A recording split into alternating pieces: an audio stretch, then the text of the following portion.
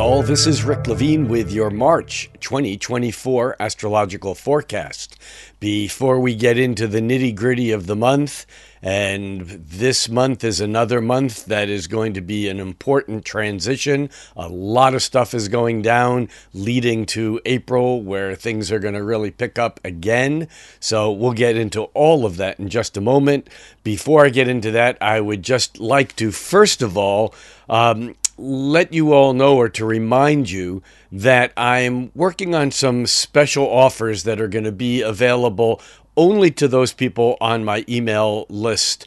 So if you're not a subscriber to my email list, go to Rick Levine Astrologer, all one word, Rick Levine Astrologer, www.ricklevineastrologer.com. Sign up now and get on that list, even if you're already getting notifications for the YouTube monthlies. There'll be other things coming through that list, and so go ahead and do that. That's number one. Number two, Astrology Night is Friday night, March 1st. Some of you will probably not watch this until after that event. It's okay, because it will be on my YouTube channel. It will be live streamed for those of you who are not in the Seattle area. And I will be covering things that are different from the forecast that I'm going to be doing now, or in a few minutes, which will be the day-by-day forecast of the major astrological events for the month. When I do the live event at Astrology Night at Soul Food Coffee House in Redmond, Washington, we take a bit of a different look, and so there'll be some different material there. So that's 6:30 p.m. Friday night, first Friday of every month, March 1st. The following one will be on the eve of my birthday, which will be April 5th, Friday night, April 5th. My birthday is April 6th. I'm having an eclipse for my birthday celebration. We'll get there in a little bit. Okay, a couple of other things I want to announce, just things that are coming up. I will be teaching a course at Kepler College. Many of you know that I was a founding trustee of the Kepler College. And I'll be teaching a course there beginning on April 14th through May 19th. There'll be 5 sessions. There'll be information available on that in the next week or so on that site. It's not there yet. However, the course will be on applying the magic of harmonic aspects, one of my favorite topics these days, and it's one that I keep coming back to. In fact, I will also be teaching at the Tucson Astrologers Guild on May 10th and 11th. So any of you living in the Tucson area, you can contact the TucsonAstrologyGuild.org for more information on that. I'll be doing a Friday evening lecture on astrology in the 21st century. And then on Saturday, I will be doing an in-depth dive into the art of astrological consultation, talking about taking your individual consultations and chart readings to the next level. I will also be doing something in Sedona. We haven't finalized arrangements on that, so pay attention to the website. And again, if you're on my mailing list, you'll get a notification for that. But I'll be talking about that at next month's forecast and have more information on what's up in Sedona. It'll be right around that same weekend of May 10th and 11th. It'll be on that same trip. Next, I want to mention the 40th annual NORWAC. I can't believe it's the 40th. It's only my 34th NORWAC that I've attended, so I've missed a few along the line. But it's important to just make a mental note that the physical in real life NORWAC is sold out. So if you haven't already registered and signed up, you won't be able to attend. However, no one does virtual conferences like NORWAC. They really have it down. And if you're interested in attending, you can still come to the conference online. It's a tremendous deal. All the speakers will not only be available to you, but they'll be present present in chat rooms so that you'll be able to engage your favorite speakers. And you can find more about that at norwac.net. All the links, incidentally, to the events that I'll be talking about right now will be in the comments, in the first pinned comment on the YouTube, and so you'll have access to those links. At NORWAC, I'll be doing 2 lectures. One, a kind of introductory lecture on making the signs come alive by the planets, and then I'll be doing another lecture about overcoming patriarchal biases in astrology in general and in natal chart work. And then I'll be doing a post-conference session. Even if you're not attending the conference itself, you can register for this as a separate event. That'll be on Monday, May 27th. NORWAC is on Memorial Day weekend. And that'll be a hands-on chart interpretation workshop. The title is Getting to the Core of the Matter in Real Time, and that'll be a fun and engaging and something that you'll be able to learn about chart interpretation, whether you're a beginner, intermediate, or even a practicing professional. The following event that I'll be doing will be the weekend of June 7th, 8th, and 9th. And this is going to be in Rhinebeck, New York. It's a couple of hours, about an hour and a half north of New York City in the beautiful Hudson River Valley. And this is going to be at Omega Institute, which is a magnificent place for events. It's a great place to either to teach and or to learn. This event will be entitled Humanity Rising in the Leo Aquarius Age. Now, we normally think of the age of Aquarius, even though it may still be a century down the road. We're getting early warnings and glimpses of it with Pluto moving now in Aquarius. But we will be talking about this larger shift of this Leo-Aquarius axis, because all signs in astrology really are axes. They have 2 sides to the equation. And I will be joined by Maurice Fernandez, Lynn Bell, who's coming over from Paris, an American astrologer who's been living in Paris for years, for decades, Amir Bey, a performance astrologer, and excited about seeing what he's got up his sleeve. Valerie Weir will be there, and maybe most importantly, will be joined by Linda Tucker, who is the South African keeper of the sacred white lion tradition. And there's a whole story here. She has books out on this. And this is going to be really not only about astrology, ceremony, but also about creation and the engagement of the star lions, or the return of the white lions. This is going to be a very exciting weekend, the weekend of June 7th through 9th, and I would suggest checking that out, and the link also will be in the comment section and down below here. The following weekend after that, on June 15th, I'm going to be back up at the Boston NCGR meeting. The NCGR chapter meets in Belmont, just outside of Boston. And this is going to be a Saturday afternoon on June 15th. And it's going to be a deep dive into the astrology of relationships. I'll see many of you there. Just as a point of interest, I'm going to be doing the guide work for the Astrology Hub Inner Circle, and that's going to be in the month of September.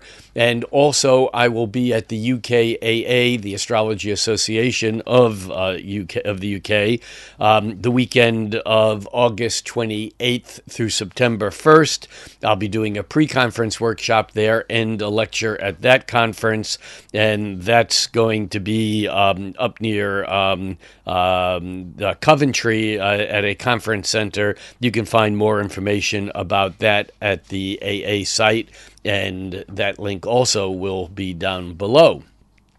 The last 2 things I want to mention just briefly is that I will also be one of the teachers for a deep dive at the OPA. OPA is the OPA, the Organization for Professional Astrology, and their annual conference is going to be in Park City, Utah, and that's going to be October 16th through the 21st. And again, I'm going to be focusing on the on the art and the practice and the craft of taking chart readings to the next level. This is going to be an in-depth dive with me. At this conference, you actually pick one faculty member, and although there are group events, you really work very deeply with that person over the course of the days of the conference. There'll be more information available on that over the days and weeks ahead at the OPA website, and I will see many of you there. OPA conferences are very different than other conferences. They're really hands-on working conferences, and they're educationally oriented, and they're also a lot of fun. The group is a great group. I've been involved with OPA since its inception as an organization. And then lastly, a quick reminder that I will be back in Goa, India, November 23rd through December 4th. Is a little bit earlier than I did last year.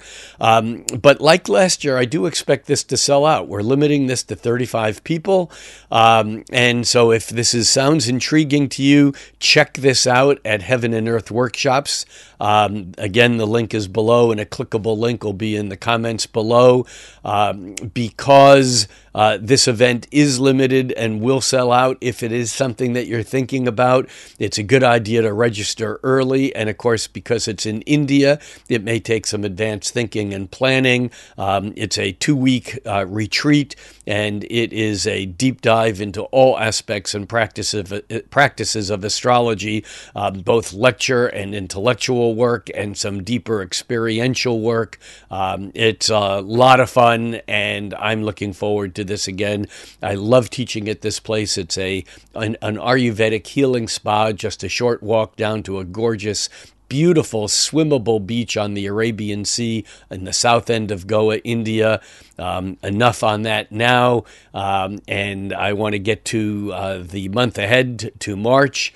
But I also like to take this opportunity to bring you up to date on some of the things that I'm doing, because I know that some of you are very interested in that. And by the way, I would just like to give a shout out to how many of you attended the Conscious Life Expo down in Los Angeles last month. I have spoken about that before here, and if you live in the LA area, put it on your calendar for next year. I mean, well over 10,000 people attended this event. Many of you who came to that event and attended my keynote speak and the panels that I was on and the post-conference workshop. It was just a great event. It was really lovely to meet so many of you, and to actually get to spend some one-on-one time with many of you. It was quite fun, quite exciting, and it's such an amazing group of people, and the information that comes in on that weekend it's a bit overwhelming, because as I know many of you know, astrology is simply one facet on the crystal of this new age, or new expanded awareness that involves many different pieces, including the understanding of who we are, not only on planet Earth, but in the cosmos itself, not only from an astrological perspective, but of course from the perspective of ET and disclosure and AI and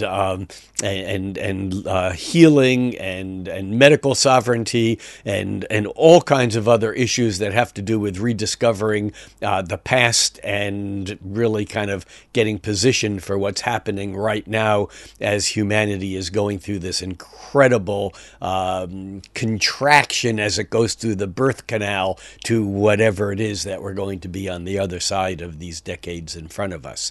So that's it. Let's take a look at March and see what we got cooking. I know that when we're looking at March, a lot of people are very aware that March, in some ways, has a few very particular events, but on a deeper level, February and March are really transitions to what's coming up in April and May and June. We're on the launch pad now. There's no going back. Time is speeded up, even though we may have thought that things were moving fast. I've said many times before that going back to the Saturn-Pluto conjunction in January of 2020, and that cluster of planets moving through Capricorn, not only Saturn and Pluto, but even Jupiter and the nodal axis, and that period of January, February, March of 2020, and the feeling like we were stuck in that period of so long, and then this conflict of what's going on and what did that mean and where are we and how are we moving out of that into what's next.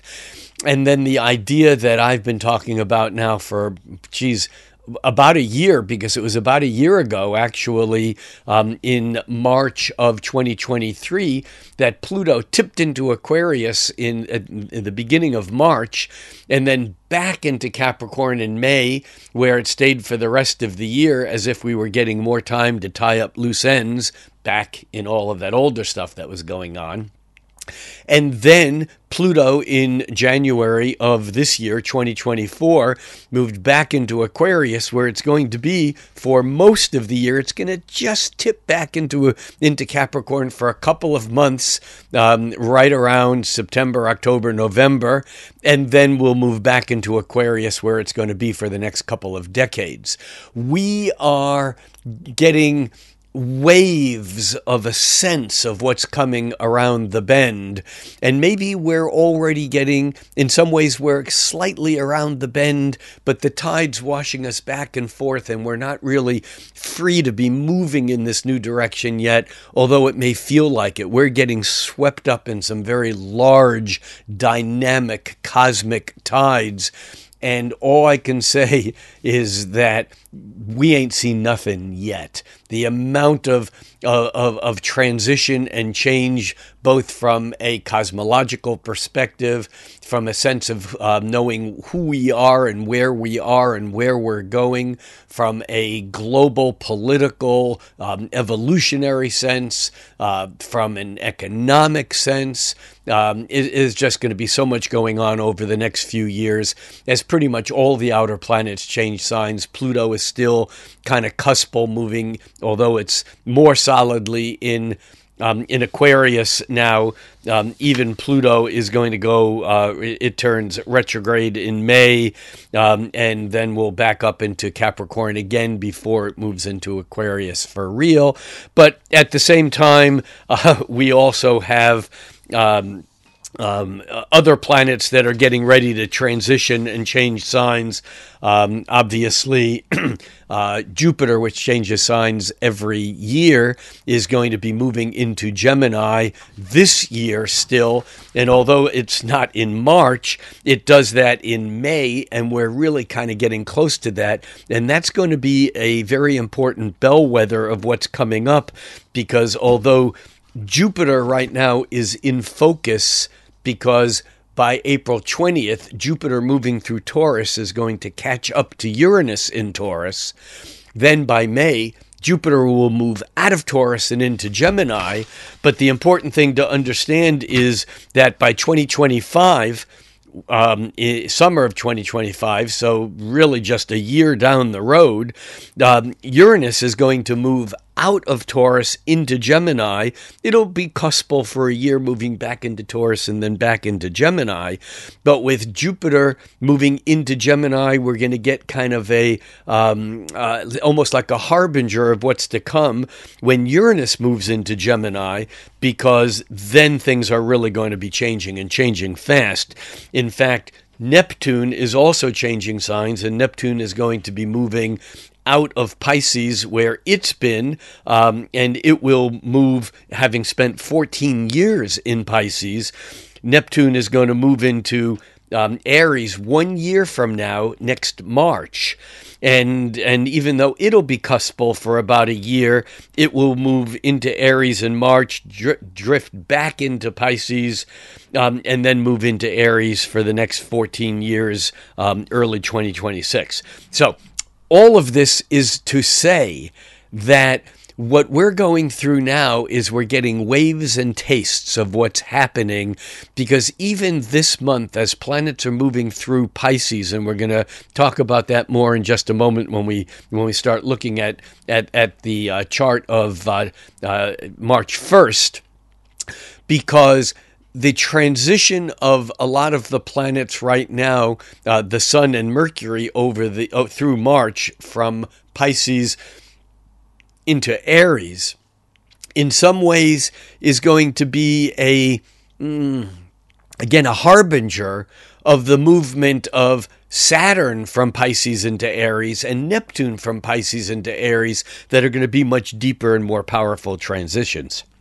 So we have an exciting period of time coming up, and let's shift gears and actually look at the chart for March 1st. For the record, I am recording this on the evening of the 29th on Leap Day. Actually, it's Leap Evening already, and I am recording this with the moon in Scorpio.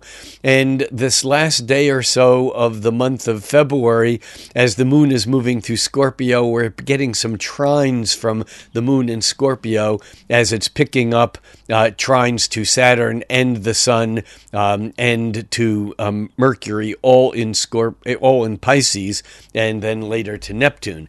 And I should say that as we look at this chart for noon on March 1st, we can see this cluster of planets from Saturn at 9 degrees of Pisces, almost 10 degrees actually, the Sun at 11 degrees, and Mercury at 12, now almost 13 degrees.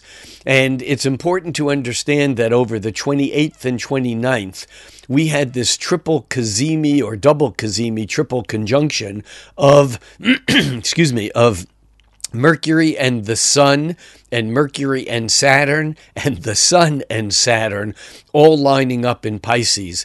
And there is a bit of a heaviness to this energy. There's a sense of a reality check. A number of things have gone down globally, politically, Supreme Court decision, some other court decisions in the United States that impact the political situation, some things in Gaza, which again is beyond catastrophe, horrific, but all of these events, and because I'm not doing a deep dive on these events in particular, I don't want to just pass over them, because it's really important what's going on right now, and it's important that as we talk globally and cosmically, and we talk about these big picture things, that we don't lose sight of how these planetary aspects are focusing our energy. There are larger transitions and shifts that we are going through, and these events right now seem very difficult. They seem very complicated because it might feel like we're ineffectual and there's nothing that we can do as individuals, but that is exactly what the power structure wants to have us believe. And it's really important that we stay focused and aware of what's going on. Astrology is a magnificent tool to expand our awareness, but we also have to expand our awareness on a local scene, not just a cosmic scene, so that we can be aware of what's going on, so that we can manifest the reality that we want to come out of this, even though it might appear from a karmic standpoint that we're still it's like the dog is wagging the tail, but in fact we are the tail right now, and ultimately we will be wagging the dog. And so it's important to understand things in the longer cycle and not become discouraged and therefore go silent. So that's enough of what I'm going to say about that right now. But the Mercury conjunction to the Sun and Saturn certainly has been a reality check, and it's important for us to pay attention to where those restrictions, constrictions, limitations, where the power of the authority has been appeared to be wielded, and yet we have to keep in mind that this is all in Pisces. Saturn in Pisces is you don't see what you get, you don't get what you see. Normally, Saturn is the giver of reality. Saturn is the ultimate authority. But in Pisces, it's a bit muddled because in Pisces, the water, underwater, the fish don't see in a straight line. We're not seeing things out there. We're seeing through the murkiness and the haze of the water. Things are not, light doesn't travel in a straight line. It zigs and it zags. And so it's really important not to be confused by mistaking what we see for what is true. And so it's important that even though we have this lineup of Mercury and the Sun and Saturn, that this is in a way the beginning of the flavor of March, it's also important to understand that the energies are moving from Pisces into Aries. And as they do, this marks a new beginning that happens every year at the vernal equinox as the Sun ingresses on the vernal equinox from Pisces into Aries, and that occurs this year. Although it normally occurs within a day or two of the 18th, 19th, or 20th, this year the vernal equinox is at 8:06 p.m. on March 19th. And of course, as always, all times that I give are Pacific time. We have to make a mental note for those of you who are not in the United States, though, that United States practices daylight saving time, and that our clocks change at 2 a.m. on March 10th, on Sunday morning, March 10th. And so that all times that I'm giving up until and through March 9th, up through 2 a.m. on March 10th, all these times will be Pacific Standard Time. But once we go to March 10th, 11th, and onward, they're going to be Pacific Daylight Time, which means our clocks are going to be an hour greater. And so for those of you, for example, who are using Greenwich Mean Time or are on European or Australian time, you need to make sure that you account for that additional hour of difference because my clock here is going to be daylight time, which is 1 hour ahead of what it normally is compared to your time locally. All right, enough on that. So let's look here at the chart for March 1st. And again, as I already mentioned, we can see the alignment of Saturn, the Sun, and Mercury. We can see that the moon moving through Scorpio is kind of already by midday, and all my charts are going to be for noon, unless I note otherwise for the full moon and new moon. And of course, we have the full moon that will be an eclipse, the first of two eclipses. March is bringing us to the entry of eclipse season. We'll have more to say about that in a moment. But we can see here that at noon that the moon is already through the trines to Saturn, the Sun, and Mercury, and then yet it's coming into the trine to Neptune. The other thing on March 1st is that the Sun makes a sextile with Jupiter, and this is a bit of optimism. This is a bit of hope. There's a sense here that something is happening, that we may feel some inklings of whatever the restrictions of all that heavy Mercury, Sun, Saturn energy was. We're feeling the potential of maybe what's around the corner. And on top of that, we also have Venus forming a sextile with Chiron. Both of these are in the morning on the 1st. But this again is the potential for healing and being attracted toward doing those things that actually have some healing energy associated with them. As we move to the 2nd, we can see, though, that we also have Mercury on the 2nd making a half square with Pluto. And this Mercury half square to Pluto is important because we notice that that Pluto is one of the culprits here, that we've had problems with, going all the way back to October when we had the Mars square Pluto on October 7th, 8th, and the beginning of the catastrophe that is occurring in the Mideast right now, the disruption and genocide that's occurring in Gaza.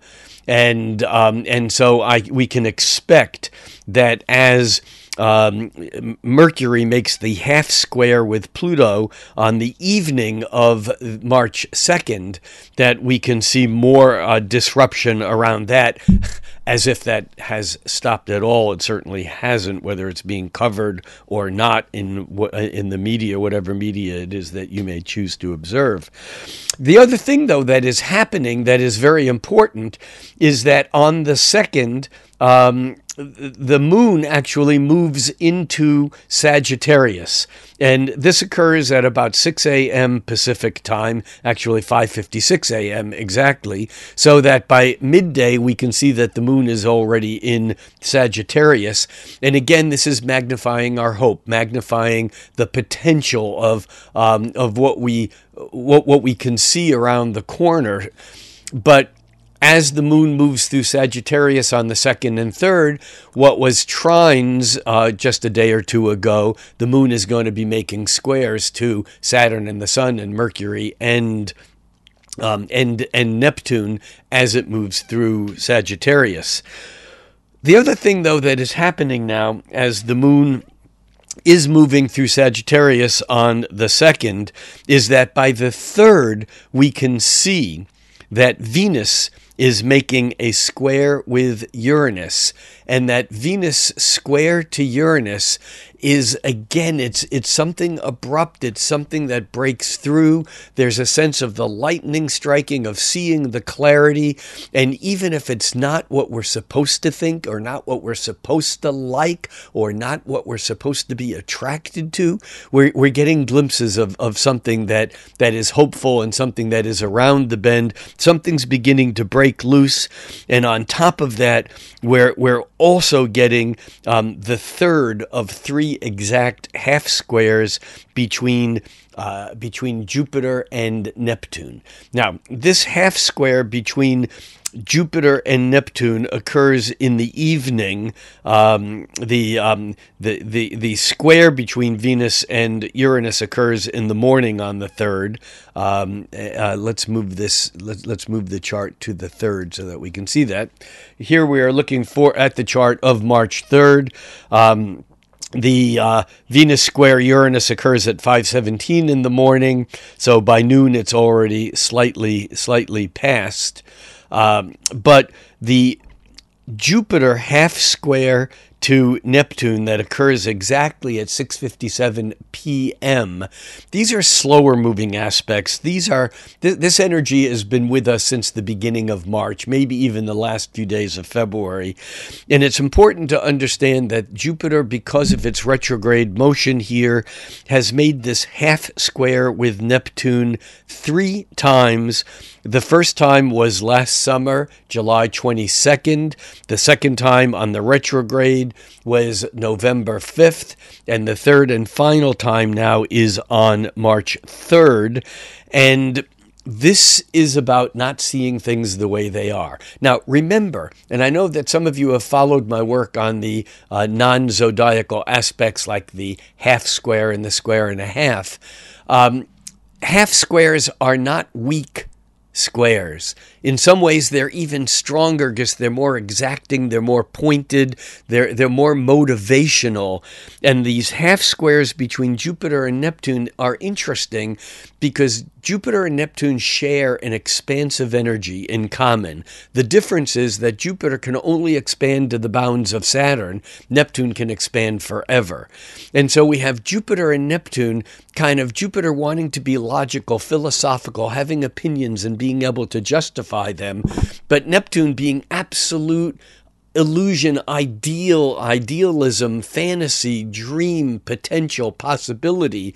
And so where these two planets engage is really hard to figure out where our logical opinion becomes something that is totally illusory.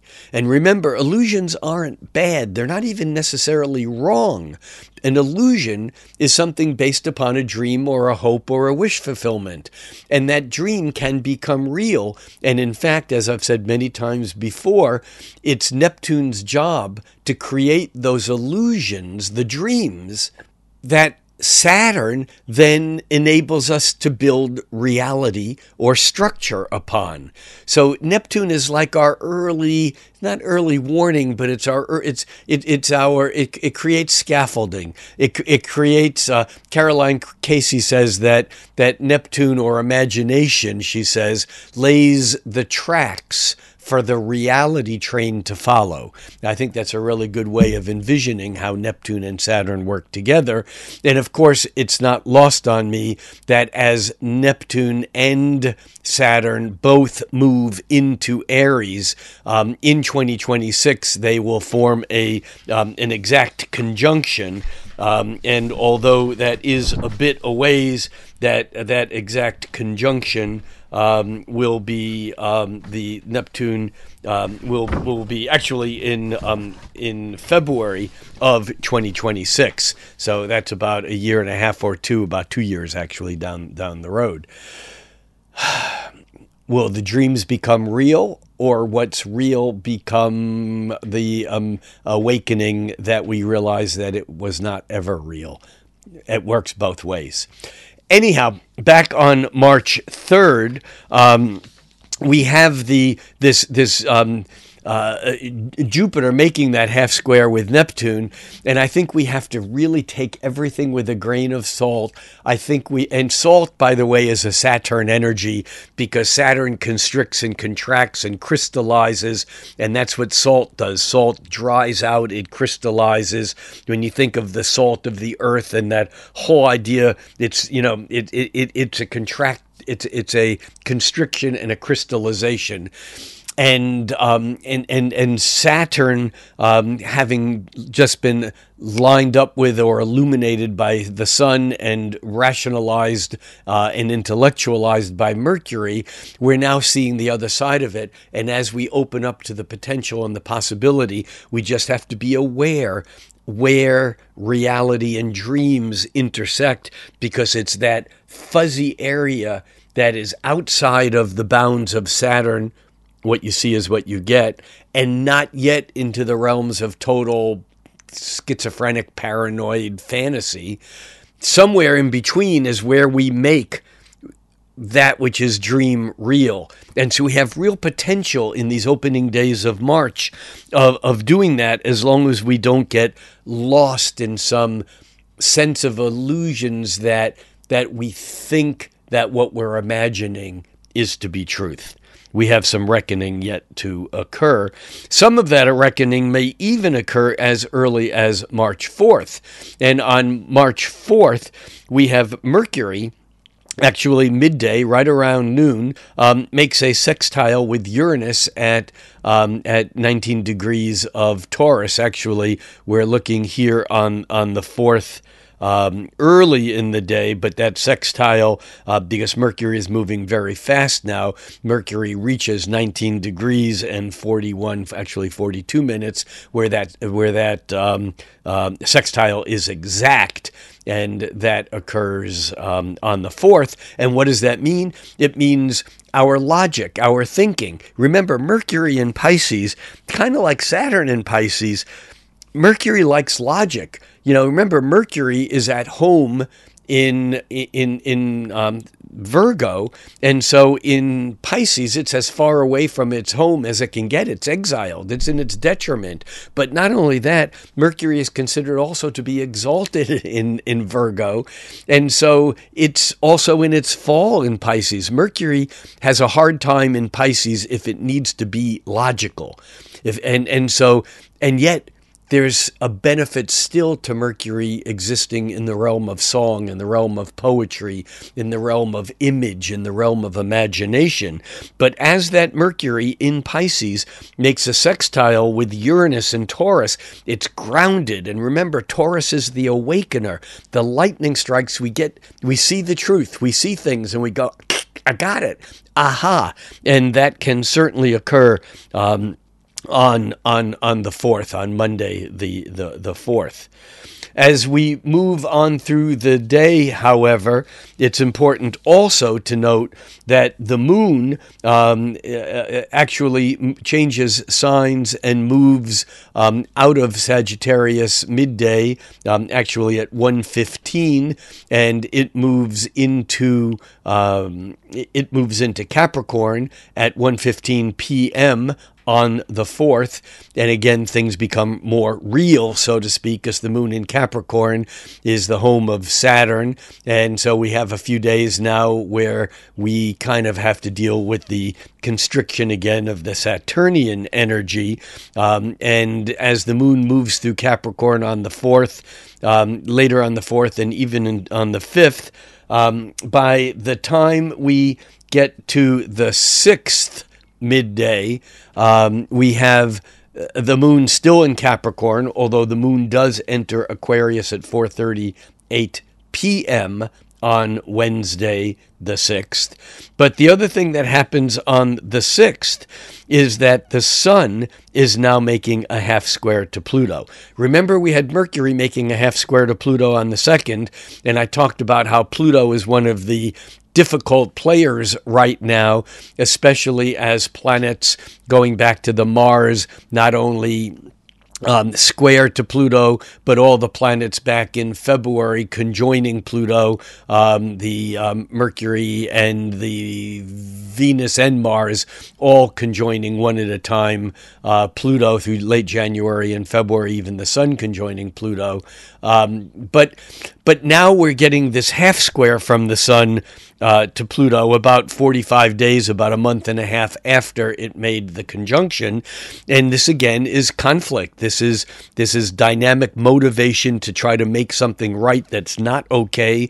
And so we're definitely seeing some power struggle here, because Pluto is often the power that's under the surface, that doesn't let up, that's holding on to something, that is showing us that there's more weight behind whatever the power structure is. And remember, Pluto as the hidden, the underworld, the unconscious, power doesn't relinquish its power to righteousness just because something is morally correct or right. There's still the weight of that past karma that's built up its own level of intensity, and often the fury is quite great when the hidden power structures feel like they're being attacked or threatened. And so we may see some more of that occurring as we see on March 6th, the Sun making that half square to Pluto. But we do have some hope here also, because by later in the afternoon on the 6th, we see Mars making a sextile to Chiron. And so we have this sense of there's some healing potential. And remember, we're still in a time when the North Node and Chiron are traveling together, even though the North Node, the true North Node, is already past its conjunction with Chiron. Many people use the average or mean node, and so we have some slop room here, and regardless, we're still within conjunction between the nodal axis and Chiron. So Mars is actually at that point of Thales of the nodal axis, where it's making a sextile to the north node and a trine to the south node. And this is significant. Remember, Venus did this the end of February and the first day of March, as Venus made that sextile to Chiron. So we have some good stuff working in our favor, even though these aren't necessarily easy times. As we move the chart ahead, we can see that through the 7th, the moon is moved into Aquarius. It lines up with Pluto. It may exacerbate those energies. By midday on the 7th, the moon is already well into Aquarius, heading towards its conjunctions with Mars and Venus later in the day on the 7th and early on the 8th. As we look at the 8th, we also see that the moon actually enters Pisces at 5:30 in the evening. The moon's going to make its conjunctions with Venus and Mars late on the 7th and then early in the morning on the 8th. but the moon moves into Pisces by 5:03 p.m. on Friday, March 8th. But the other thing that happens here on the 8th is that Mercury catches up to Neptune. Now, one of the things that I want to point out, and I should have really pointed this out at the beginning, and that is that we're in this very unusual phase, not only of all the planets still moving direct. The first planet that turns retrograde will be Mercury, which turns retrograde not this month, but next month. And Mercury becomes the first of the planets. It turns retrograde on April 1st. So by the end of March, Mercury is already slowing down. It's in its shadow. But the other planets don't really begin turning retrograde until later in the year. We'll get to that in a bit. But the other thing to note here is that all the planets are clustered together. We have no trines and we have no oppositions, we have no quincunxes, we have no sesquisquares throughout the month of March, unless we count the moon. But if we take the moon out of the picture and we just cycle through the month from March 1st all the way through the 30th, we can see that all the planets are clustered together in a wedge, in a very tight area of the sky, from Aquarius to Pisces to Aries to Taurus. What that means is that as the moon moved into Aquarius, it will conjoin first Pluto, then Mars, then Venus, then Saturn, then the Sun, the new moon, we'll get to that in a moment, then Neptune, then Mercury, then the nodal axis, Chiron, Jupiter, and Uranus over the next week, and this is really a lot of lunar action as the moon is moving through this side of the zodiac. But the other thing that we can see here is that Mercury, which conjoined Saturn and the Sun back on February 28th, by the 29th it was past that point, and now by March 8th, Mercury, which is still in Pisces, has caught up with Neptune, and the Mercury-Neptune conjunction is on the morning of the March 8th at 7:06 a.m. is the exact conjunction.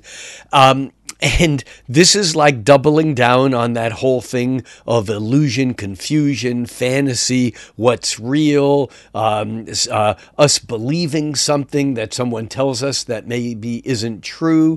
Maybe we're saying something that we think is true and someone else believes our delusion. There's this whole thing of misleading or being misled. But on the other side, there's also that ability to use our imagination to convince people of something that is more spiritual, a higher cause, something that goes beyond what seems to be what's going on. There's something going on beyond that if we can also hook onto that, we sometimes can use that energy to pull ourselves out beyond the constraints of what appears to be reality into the realms of potentiality or possibility. The other thing is that as Mercury lines up with Neptune, remember, Neptune was making that exact half square just a few days ago to Jupiter, or I should say Jupiter was making the half square to Neptune. But what that means now is that as Mercury moves through that same area, Mercury is also going to be making that half square to Jupiter. And again, we have this sense of overinflation, big thinking, big ideas. Something is possible that didn't seem to be possible before. And this can work in two ways. Because remember, if we're in a battle with someone over what's true, what seems to be possible to us now is even more possible. But that same can be said for someone else, because they're also seeing their truth as possible. So we're seeing here a conflict of big ideas, and it's hard to know what's real. Now, one of the most important things that goes on this month also, because remember, all the planets are clustered together, and there are no sesquisquares, quincunxes, or oppositions, or even trines from outer planet to outer planet, or from planet to planet, other than the moon. But what we have on the 9th, by midday, we have Mars moving into that square to Uranus. Remember, Venus was squaring Uranus back on the 3rd, and I said there is the attraction, Venus, to breaking through the possibilities of what is existing, Saturn. Now, as Mars squares Uranus, we get kind of what can be like the Tower card in Tarot. The lightning is striking, the tower can be burning, shit's going down, because this is no longer about what we like or what we think we want or about what we're reaching toward or about finding some sweet Venusian, kind of potential out of all of this. Now Mars, the warrior planet, is in the picture, and there can be absolute engagement, there can be fireworks, and again, this is not just when the moment is exact at 2:55 p.m. on Saturday, March 9th, but this is cooking for, a day or two or three prior to this. But we also have the moon entering Pisces, remember, at 5:03 p.m.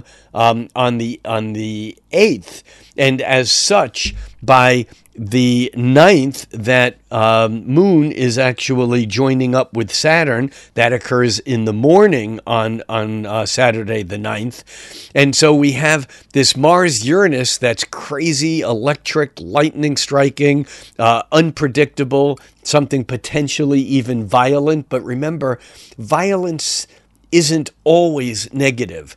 In other words, how do I say this and be careful?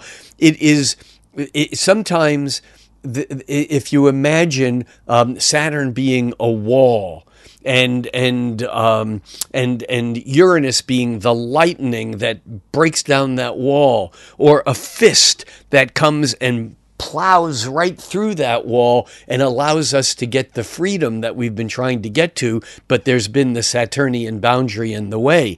And so what I'm trying to say is that Mars-Uranus, the tower, can seem violent, and violence always or can seem negative, but there's sometimes potential for the positive of what the energy is that's being released, or what it is that's holding us back that may be able to be broken through. And I think we're seeing some of that at this point in time, especially as that moon aligns with as the moon conjoins Saturn, and it moves closer and closer to the new moon, which is exact, depending upon where you are, either late night on March 9th or early morning on the 10th. Because by midday on Saturday, we can see that the moon is already past its conjunction to Saturn, and the actual new moon itself occurs at 1 a.m. Pacific time. And this is tricky because the clocks get set ahead, spring ahead, fall behind. The clocks get sprung ahead 1 hour at 2 a.m. But this occurs at 1 a.m. Pacific time, which means that the clocks are not yet jumped ahead. So it's at 1 a.m. standard time, which I know it's a little crazy making because it's so close to that transition. But we're looking at this, and this is still Pacific Standard Time. And this new moon is very, very potent. It is occurring with the new moon kind of caught between Saturn and Neptune. In fact, it's not at the exact midpoint, but it's close enough that this is setting up the energy that I don't think will be fully realized until Neptune and Saturn both move into Aries, and that conjunction occurs in February of 2026, as I think that was the right date. February of 2026, as I said earlier. Let me just check that date to make sure I'm not misleading anyone. It's February 20th of 2026 when that is exact. And you see this new moon, because it's about halfway between, it's about 9 degrees away from Saturn on one side, and it's about only about 7. About 7 degrees away from Neptune on the other side. But something else very significant here also occurs, and that is that we can see that Mercury not only has conjoined Neptune, that it was exact on the morning of the 8th, but now Mercury is past its conjunction to Neptune, and Mercury at 8:02 p.m., which is just 8, 9, 10, 11, 12, 1. It's just 5 hours.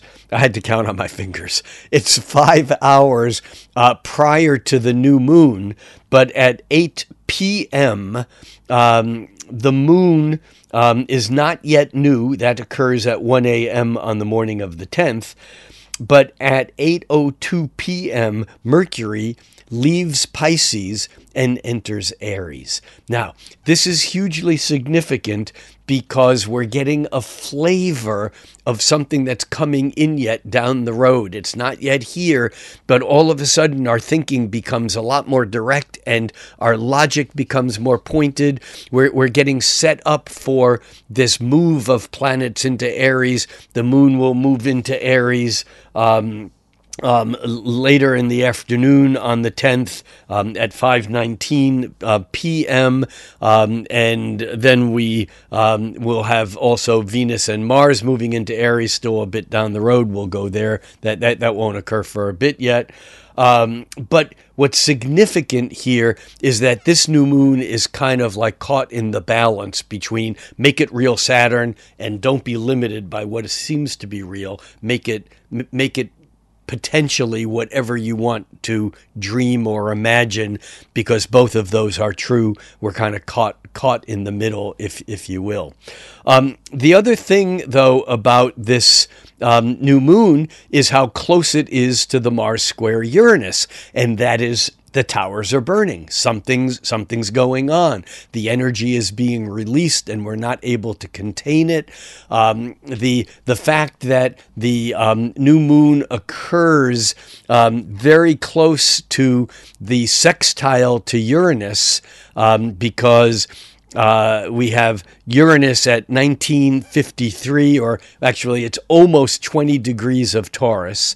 We have Mars now at the new moon at 20 degrees of Aquarius.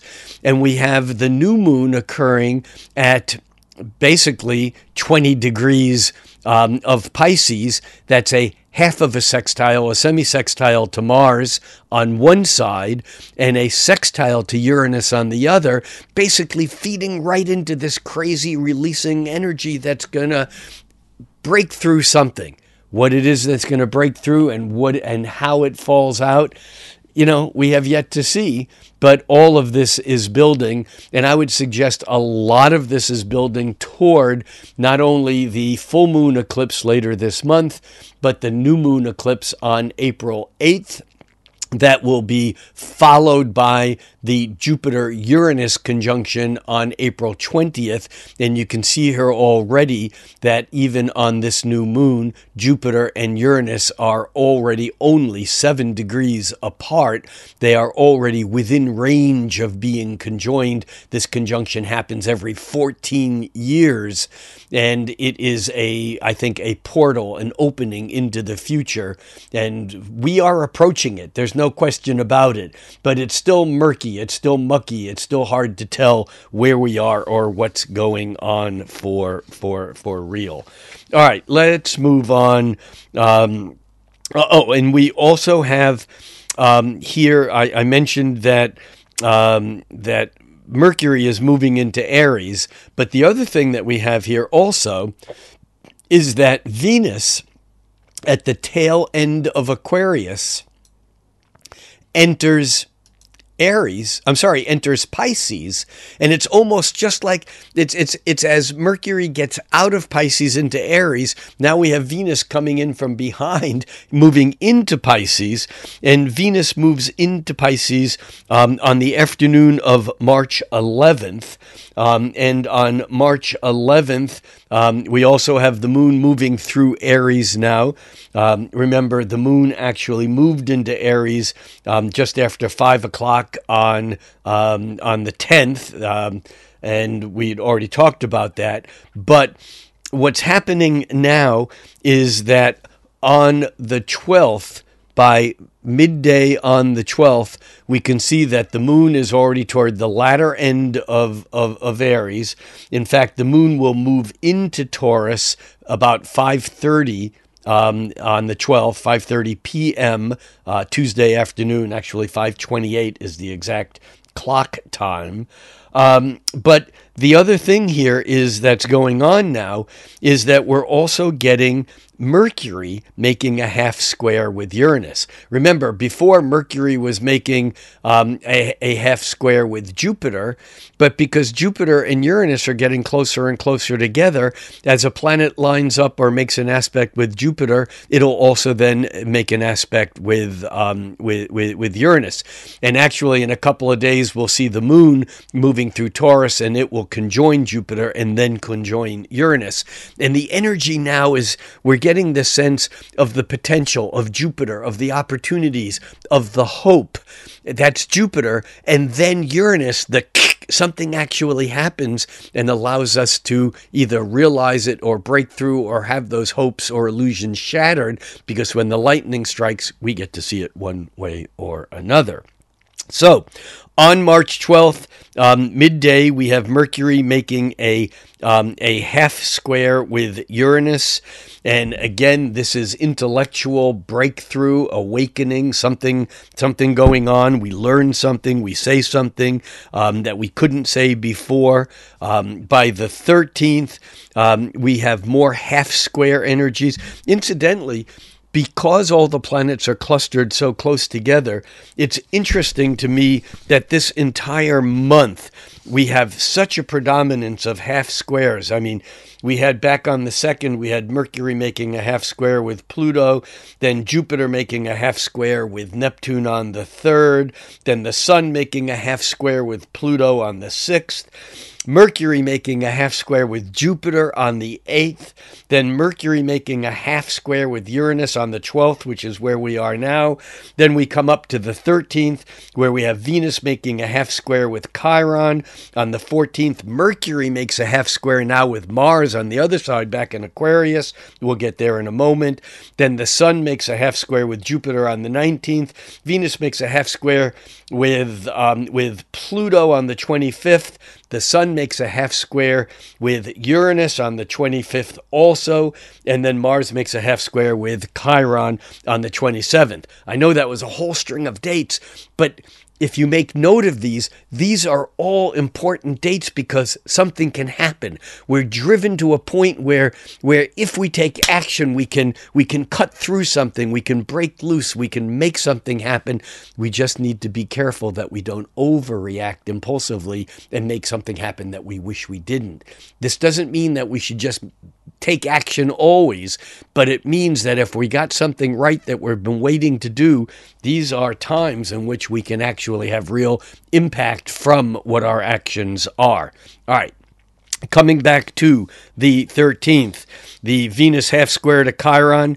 This isn't easy because it's like what we would like to happen. Venus might run into something that reminds us of what doesn't work, of what doesn't feel good, of where someone gets in our way or where something hurt in the past or some lesson that we need to learn. And then on the 14th, when Mars... on the 14th, when Mercury makes that half square to Mars, it's like now what we say, Mercury in Aries, we're saying things maybe more flippantly, maybe more impulsively with Mercury in Aries. We're saying what's on our mind rather than just kind of holding on to the thought. And with Mercury making that half square to Mars, Mars being the dispositor of Mercury, because Mars is at home in Aries, Mercury in Aries, we could say things that stir up someone. In other words, we could say something and someone could say something and flatten us, or we could say something and someone could hit us. And again, I don't necessarily mean physical, but it can be that because it's Mars. And so we have to be careful or a bit diplomatic about how we say what we need to say. We can be very impactful, but we can be more impactful if we think about it in a way that is logical or reason through or solid. And remember, a couple days ago I also mentioned that the moon would be moving through Taurus and it would conjoin with Jupiter and then Uranus. Well, the moon actually conjoins with Jupiter on the 13th. That would be on Wednesday. The moon conjoins with Jupiter at about 4:12 p.m., and then it conjoins with Uranus at about 3 in the morning on Thursday, on the 14th. And then the moon moves into Gemini later in the day, actually in the evening on the 14th. We'll get there in a moment.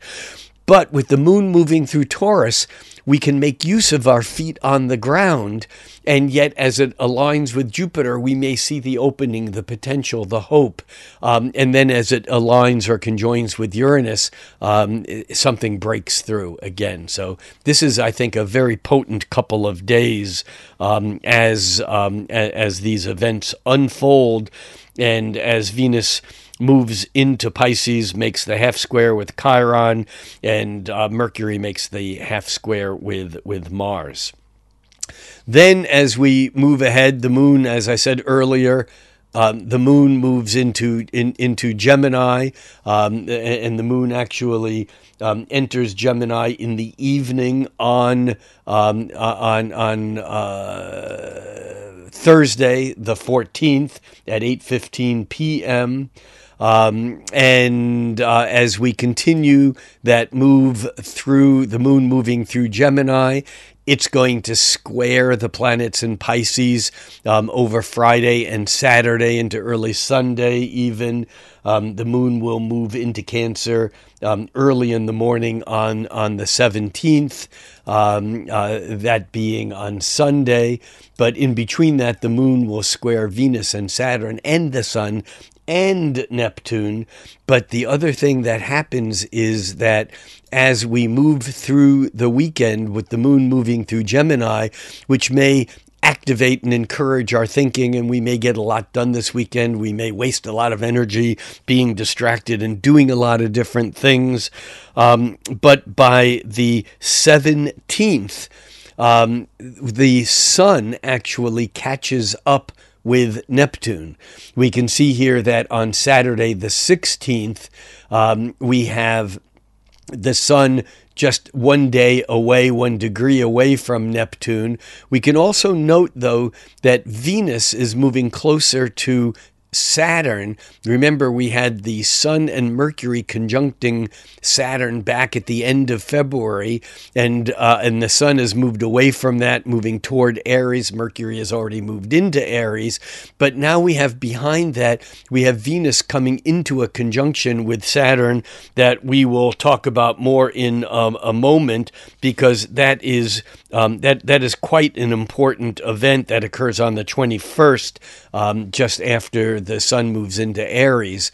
We'll come back to that in a minute. Meanwhile, here, what we have on the 17th is that as I move this ahead to noon on the 17th, we can see now that the sun has just jumped from one side of Neptune to the other. The sun is now at a higher degree than Neptune.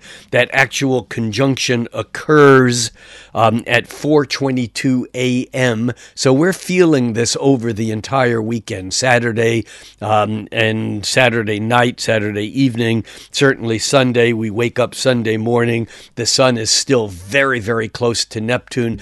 This is illuminating the dream, the fantasy, the spirituality. We may get lost in illusions or fantasies, or this can be very yummy, and then we wake up, and then a few days later, as Venus kind of catches up to Saturn, our illusions become disillusioned, because that's what Saturn's job is to. That's what Saturn's job is to do. Saturn creates the illusions, makes them real. It's disillusionment, but disillusionment isn't a bad thing, because when we become disillusioned, that's making the dreams real, which sometimes aren't as awesome. Most of the times they're not as awesome as they were when they were in our imagination.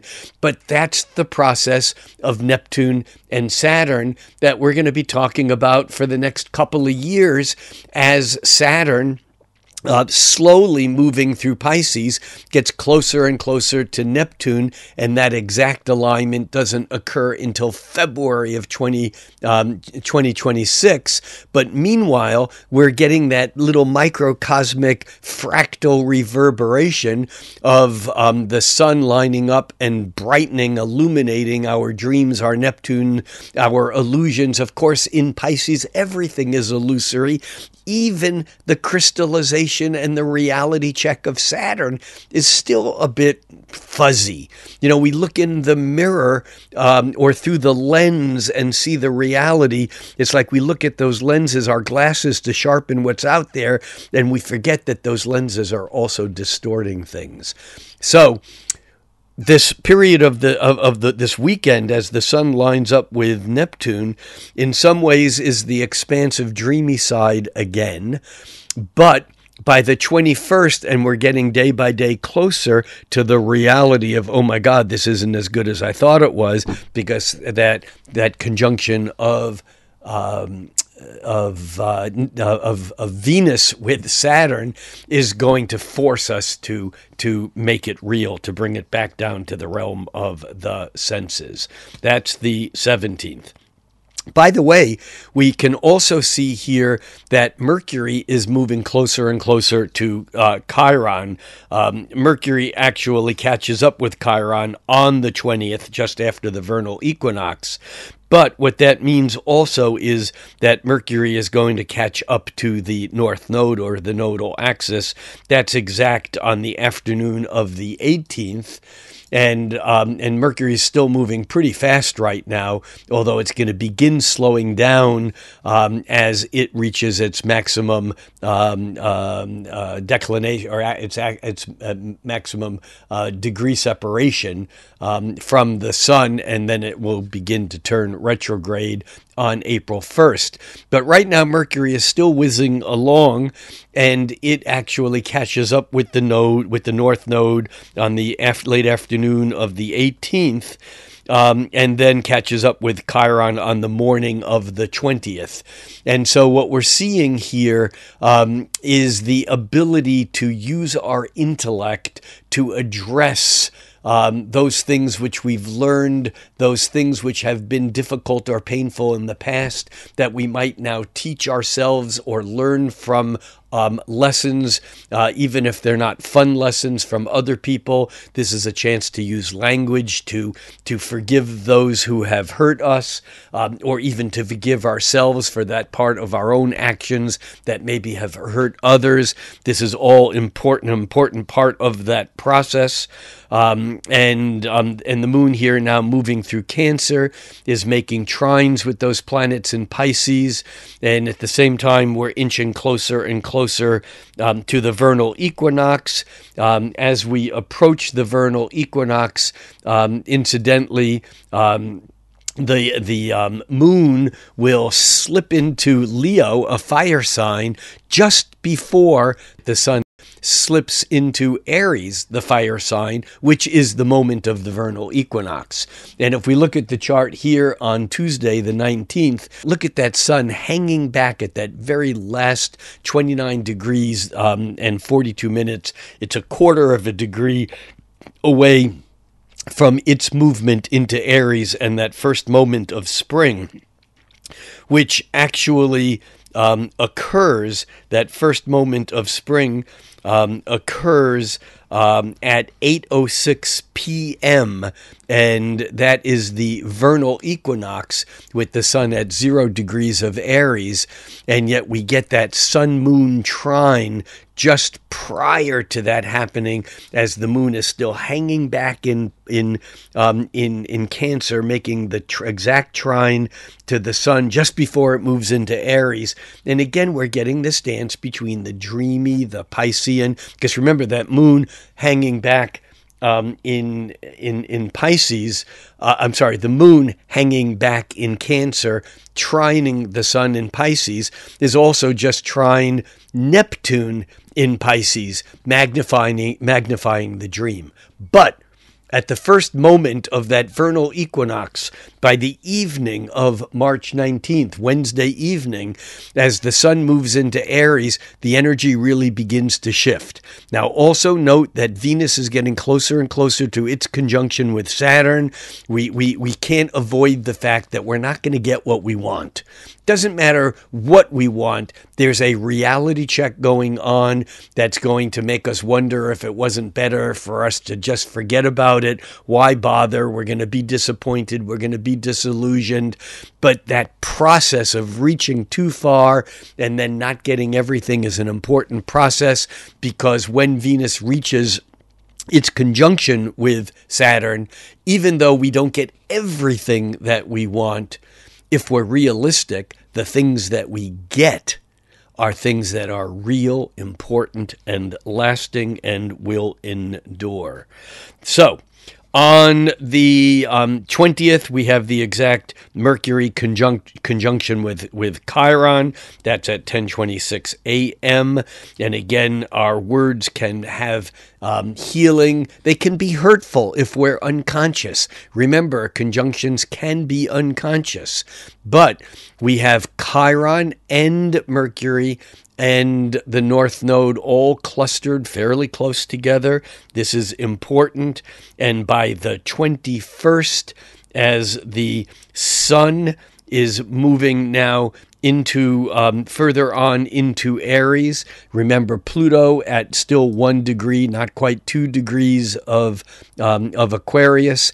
As the sun reaches 1 degree of Aries by 1 o'clock, 1 p.m., actually 1:02 p.m. exact, the sun will make a sextile with Pluto, and this theoretically could be something that's constructive, an opportunity with that energy that has been very difficult as planets have made hard energy aspects, the half squares and the squares and the conjunctions to Pluto.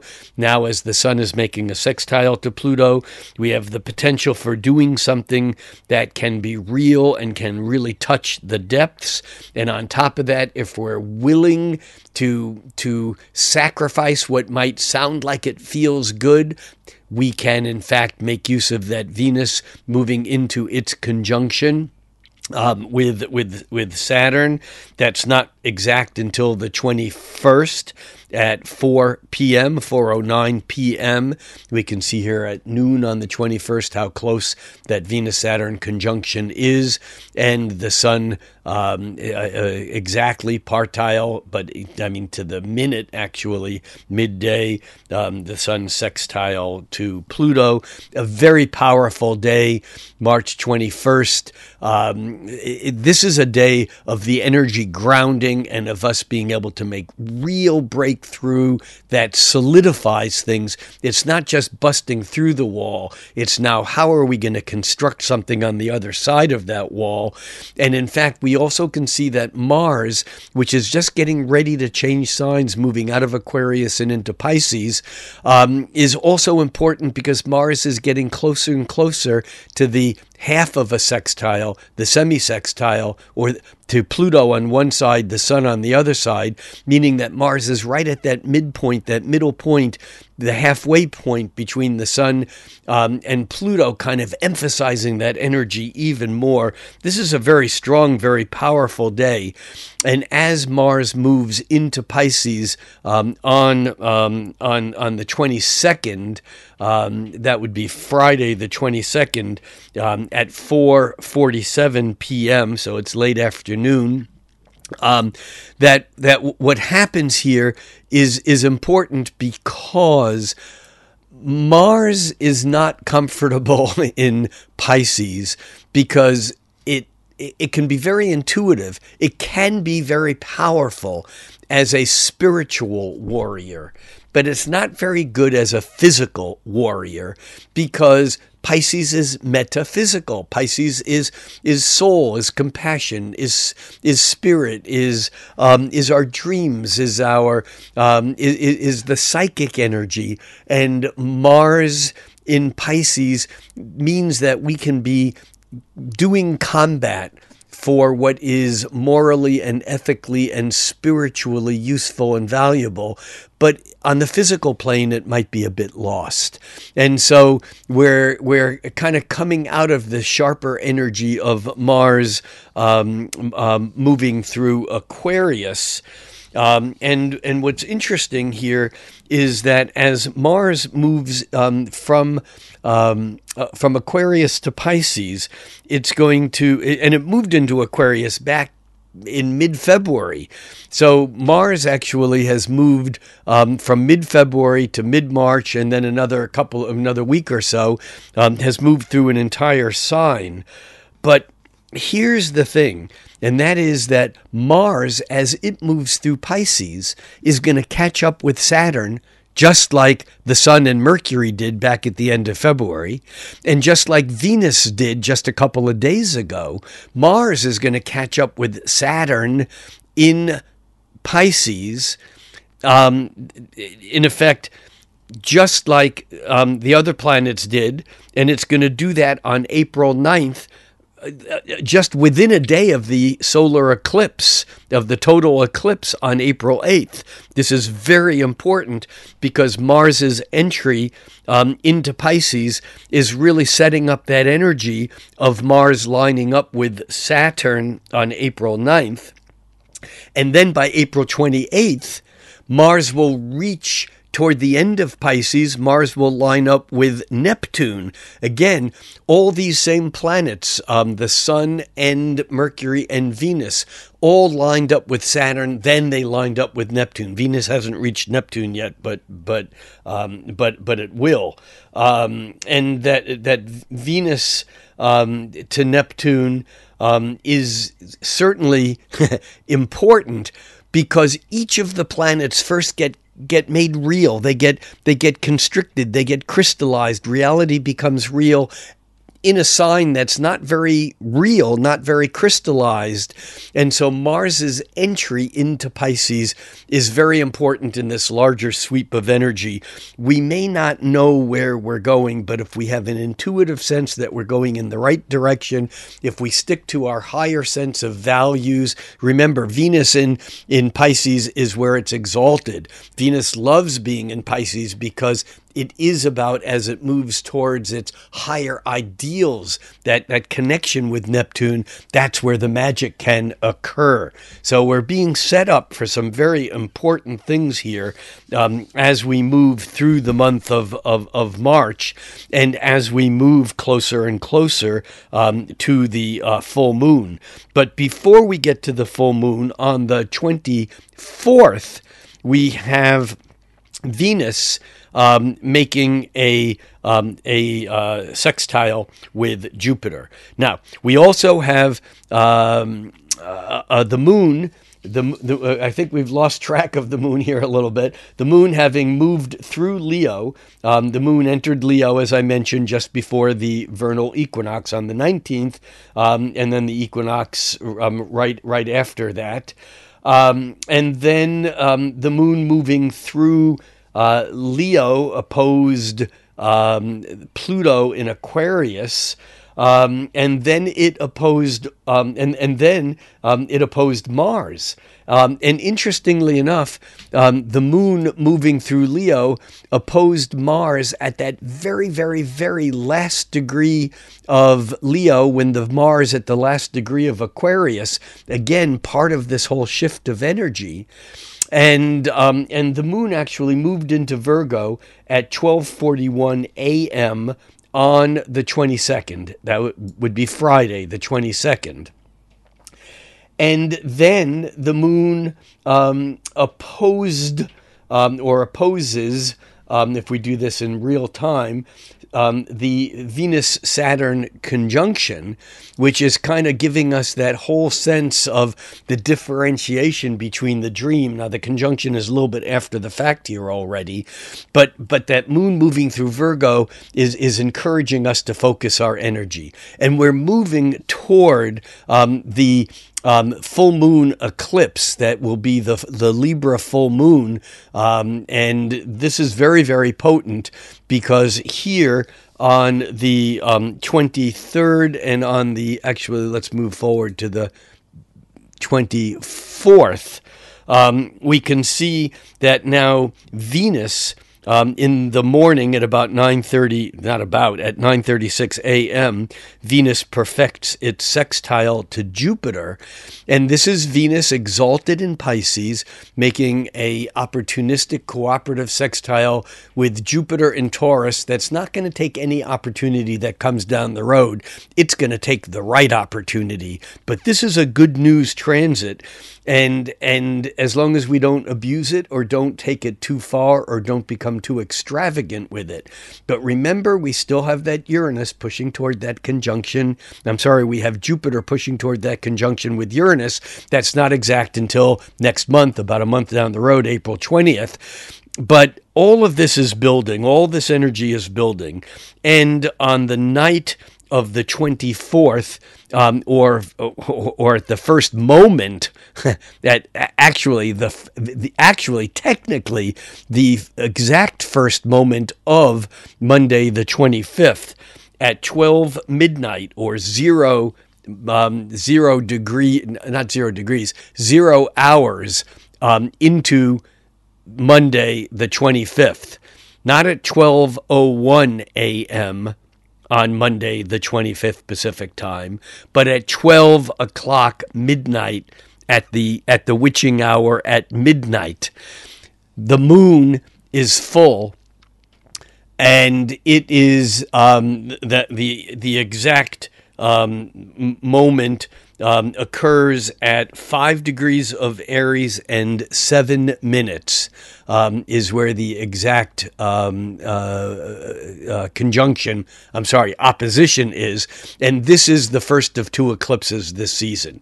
Now, I'm not going to delve too far into eclipses. Everybody's talking about the eclipses. They're important. Eclipses are important because they're a break in the energy. They're kind of like another portal or a vortex. They somehow slip through the space-time crack, and they kind of transmit energy from one direction to another. They are significant. But what's really important here is that this is the first of 2 eclipses, the second one being the new moon eclipse, and the building of this energy up to the Jupiter-Uranus conjunction that occurs just a couple of weeks after the next eclipse, which occurs a couple of weeks after this eclipse. So this eclipse, which is an eclipse of relationship, it's an eclipse of justice, of balance, of inner to outer. The full moon is in Libra. But the other thing that is significant here is that we have Venus within just a couple of hours of the eclipse. Venus, which is just coming away from its conjunction to Saturn, is now making a half square to Pluto. And the eclipse itself is making a half square to Uranus. So we're getting these half squares again that I mentioned earlier on the 25th, even on the 27th, as Mars comes in and makes a half square to Chiron. And this is uncomfortable. It's motivating. It's like there's an energy here. I'm making this motion with my hand. I don't know how to describe it. It's like a niggling. It's like it's stronger than that. It's like someone putting salt on the wound. It's someone scratching. It's not like salt on the wound. It's like iodine on an open wound. Something is not right, and we're being driven or motivated to do something about it. And this is all tied up with the eclipse energy. And with the Venus half square to Pluto, this may not be nice. It may not be good to the power structure or to the financial, economic Venus power structure. With the Sun half square Uranus, it's like the lightning is striking and we're breaking through something. With the Mars half square Chiron, that's not exact until the 27th. Let's actually move this ahead.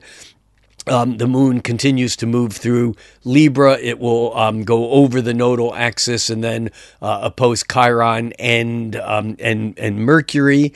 And by the 26th, we can see that the moon on the midday of the 26th is at 23 degrees of Libra. I mean, it's just all strong energy. All these planets are so clustered, so close together. If we look at Mars, Saturn, Venus, Neptune, the Sun, the North Node, Chiron, and Mercury, they're all within 60 degrees of one another. They're all within, within Pisces, Aries. They're all within those two signs. It's pretty intense. Even going out to the Jupiter and Uranus and Taurus, it's still sextile by signs. So it's a little bit wider than a sextile by degree, but this is just a focused energy, with the moon in Libra kind of being a reflective point. It's the handle of the bucket all through this period of time. It's the only thing that's moving outside of this self-contained energy, and that's what makes this eclipse or eclipse season so important. This eclipse in Libra, we're really getting the whack, the whammy, the reality check from what's out there to what we think is in here. There's this flip-flop of relationship occurring that I think is very important. And the moon in Libra actually enters Scorpio. Well, it opposes the Chiron and Mercury on the 26th. It finishes up with Mercury by 4 o'clock in the afternoon, 4:08 p.m. Then it moves into Scorpio at 2:02 a.m., just the very early wee hours of the morning on Wednesday, the 27th. The moon enters Scorpio, and once the moon enters Scorpio, it's going to square Pluto. And then it will fairly quickly, over the 28th and 29th, that is, over the 28th, it'll oppose Jupiter and Uranus as it's moving through Scorpio. And here on the 27th, we also have the Mars making that exact half square to Chiron. This is not a feel-good aspect, but it does motivate us. We just have to make sure we don't overreact. Because remember, Mars being half square to Chiron, Mars is dispositing Chiron. If we're acting out of fear or out of hurt or out of anger, Mars, we can overstep our bounds. We can do more damage than good. But we culminate the month with Venus moving into that sextile with Uranus. I talked about that being that earlier because all those planets that are first making a sextile to Jupiter, as Venus did back on March 24th, then moved to the sextile to Uranus. And this again is the attraction to what's happening, to the excitement of breaking through. And we still have a bit to go before Venus catches up to Neptune. That does occur. Next month, meaning in April. Venus will conjoin with Neptune, I think, around the 3rd. And that'll bring us into the eclipse season around my birthday on April 6th and the total eclipse on April 8th. But all I can say is that, this is just another month where there's so much going on. I know we went a bit longer than we normally go, but I really wanted to drill down on the daily energy of what's happening because things are moving fast. And as we look ahead to the month, again, kind of like February, kind of like March, or kind of like February, March is one of those months that I don't think there's any way to really tell where we'll be or what will be going on by the time we reach the end of the month.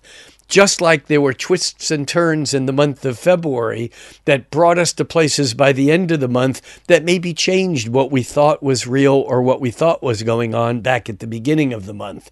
Everything is in play. Things are really moving, and they're moving quickly. And I can just say a couple of words of advice that I would give to myself. Whether they apply to you or not is your decision. But as we think cosmically and try to act locally, it's important to keep this balance between the inner planets and the outer planets, between the reality of and the crystallization and what appears to be real of Saturn, and the potential and the opportunities of Jupiter, and the breaking through those walls of Saturn, Uranus, and also the dreams of Neptune. Where do all these things combine?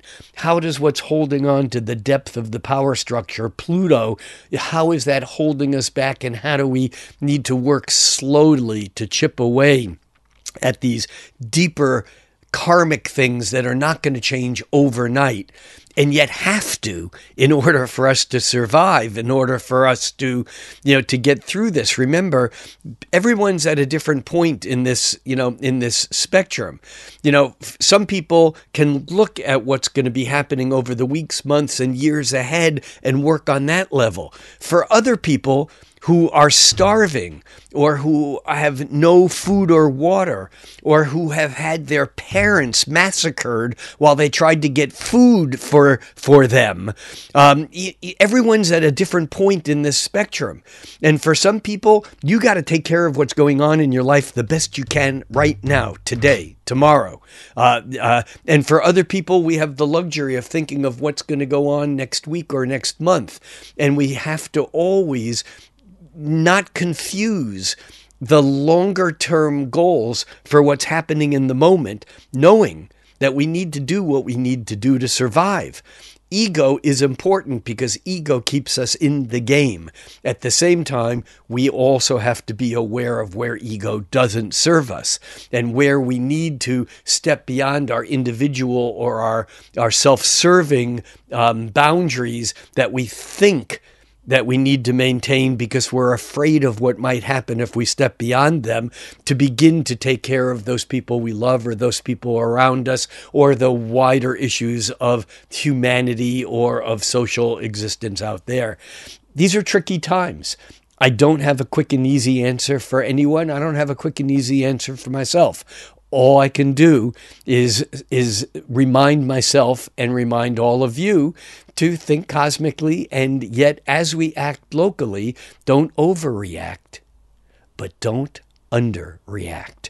There are things that we can do in our daily lives, in our hourly lives, in how we respond to someone, how we open the door to be kind to someone, how we donate some money to some cause that's doing good for someone, even though we might not get anything out of it on a personal level. What can we do that can increase the positive side of someone's life? How can we express our compassion? How can we connect to humans around us, or those who seem incredibly far away, and at the same time not lose sight of the fact that we have to keep it going hour to hour, day to day, week to week, and month to month in order to realize the fruition of what may be around this incredibly potent and powerful change that we, as humans on planet Earth, are going through during these decades. That's it. I'm Rick Levine. Peace out. I'll see you all down the road. Thank you.